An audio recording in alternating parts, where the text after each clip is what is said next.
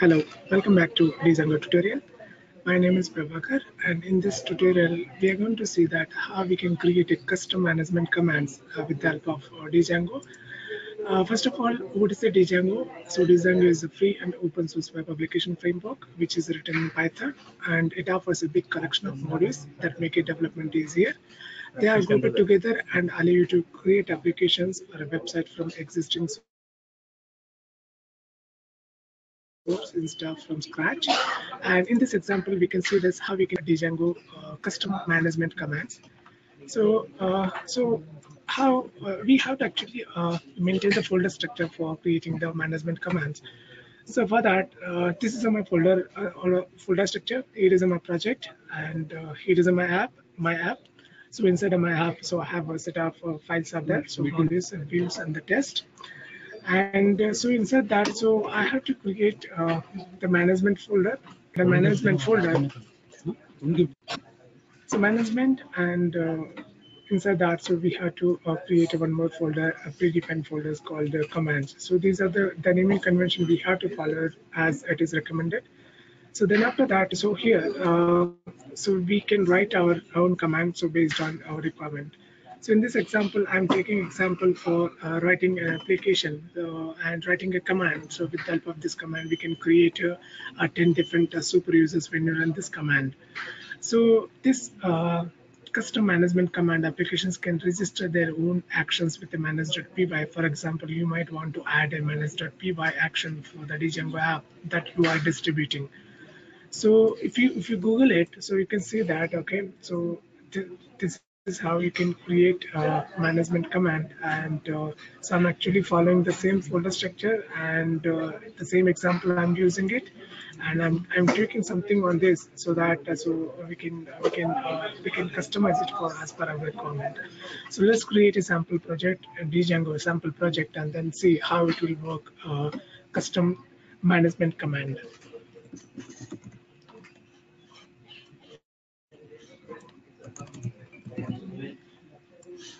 So here I'm creating a folder called DJango, and creating a project, start project, DJango,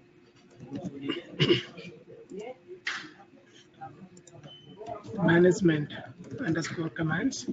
This is my project. So okay, maybe I can say this is my sample project. So I created a project.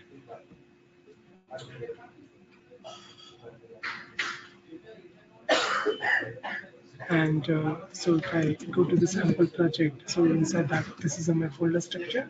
So now I'm creating an app which exactly similar to which follow that this is the why this is the folder structure like my underscore app. So here I'm creating app manage.py start app my underscore app. So now I created a project and I created an app. So let me open it in the editor.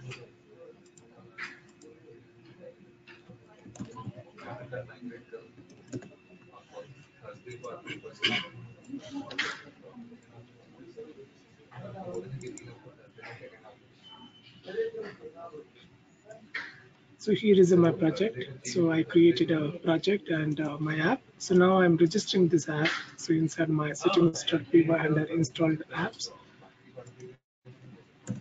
my underscore apps. So I register that. So then after that, so now my application is registered into the section. So now what I can do is, so inside this section, so as I described, so we have to maintain the folder structure for the specific app. So under this section, so I'm creating one more folder called management. Okay, so this management is a module, so that's why I'm creating a file under that is underscore init dot underscore dot py file. And under that management, so again we have to create a folder name called a command, so where we have to keep all our commands also inside that folder structure. Right click on the management and create a new folder and commands. So again, this command is itself is again the module. So I'm creating the same file underscore init underscore.py file. So now overall my folder structure creation is done. So now it's a time to create a command here. So if you want to create a command like a sample, is my command. So we have to create a file name called a sample.py file. So if I want to create the command with the refresh, so I have to create a file name called refresh.py file. So I can go to here in the commands. Now here I'm taking example for creating 10 different users with a super user, super admin access. So here what I can say, so I want to create a team. I can say create a team.py. Here is my file and my command. So that this command I can invoke python manage.py and create team, so that this function, this file will get executed, and we can add more data on this. So after creating that, so I'm copying this entire data and paste it here. So this example, which is actually designed for the polls, the predefined example, so that's why I don't require this option here, and even I don't require the arguments part here, and this part actually I'm deleting it here. So here I'm simply returning the true. Okay.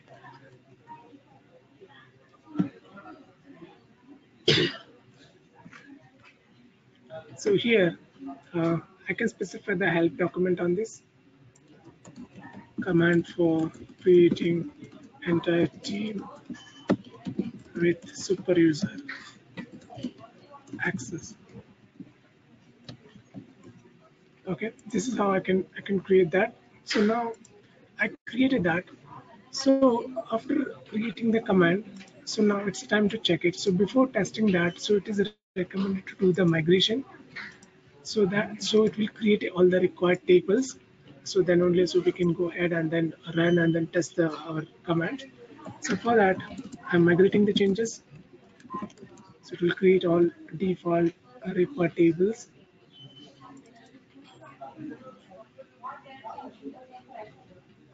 So it has created a different tables for the session management and users and groups, a lot many things. Then after that, so now I'm testing that my command. So let me increase the font size.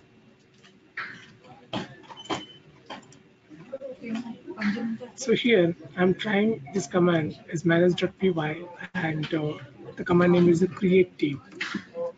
So if I say create team, so I'm not doing anything here. So it is returning a true. That true is which is actually I've defined inside the section. Okay. So now it's time to create a multiple users here. So there is an API which is already available from the DJango for doing the user management. So that I can use DJango and the contrib dot earth dot the models import user. So this is the API which I can use directly for creating for managing the users. Now, first of all, let's try to create a one user. So then after that we can go for additional users. So here I'm creating that. Okay, users dot objects dot create, and if I use dot create, so it will create a user without a super user access. This user can't access admin console. So for accessing the admin console, you have to use the method name called create a super user. I can go here and username. Here I'm specifying it as a Prabhakar, and so the password is I'm again using that as a Prabhakar, and here I can specify the email ID here. So email ID I'm using it as the Prabhakar@gmail.com.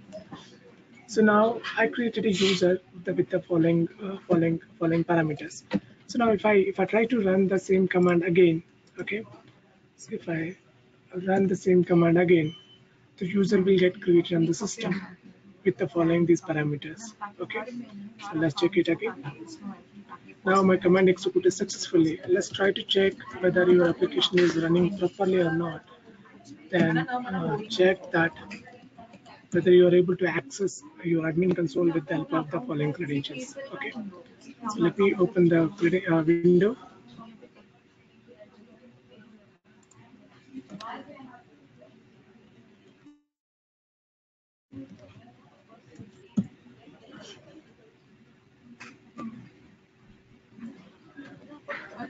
So now my application is up and running. Okay, so if I go to this the site, so here what I can say, so Prabhakar and password is Prabhakar.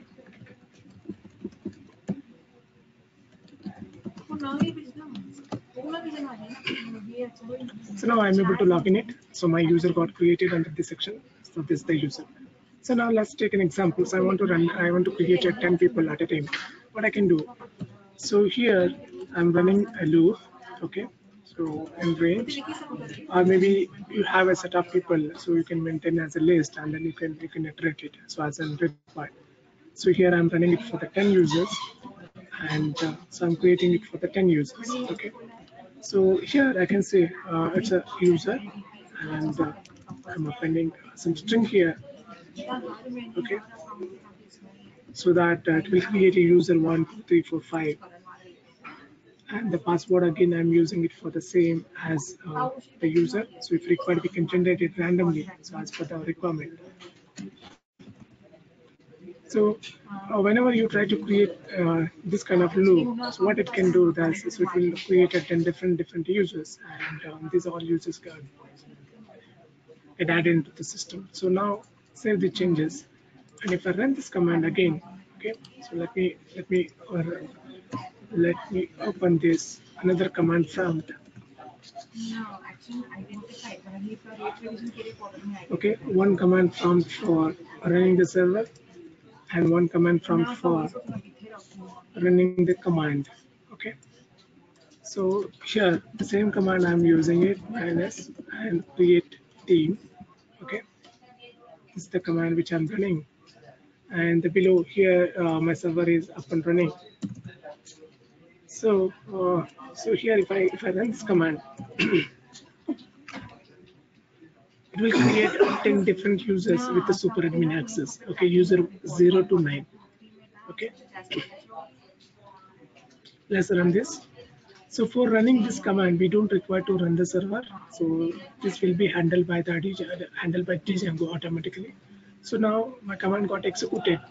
So if I go here and if I refresh the changes, here I can see that okay, so there are 10 more users got created on the system.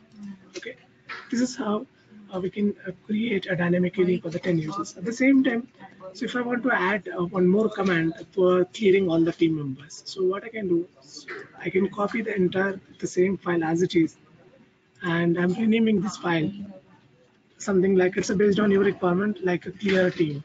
Okay, so instead of adding a user here, what I can do, so I can delete the users. So I can say user dot objects dot all users, okay, and dot delete. So now remove this section, and here I can display the message as okay, all users deleted successfully. And for the creating the users, what we can do,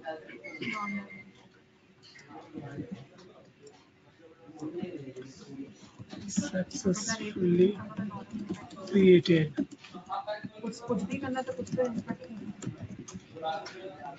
dot all number of users. Okay, this is how I have created that. Now let me run the clear part here. Okay, so clear team, clear team, so which actually delete all the users from the system. Then I will run again the create team, so that it will create again the 10 more fresh users from scratch now. So you can see this, all the users got deleted. Then again if I run the clear create team, so this code snippet will get execute, and so it will add 10 more new users on the system.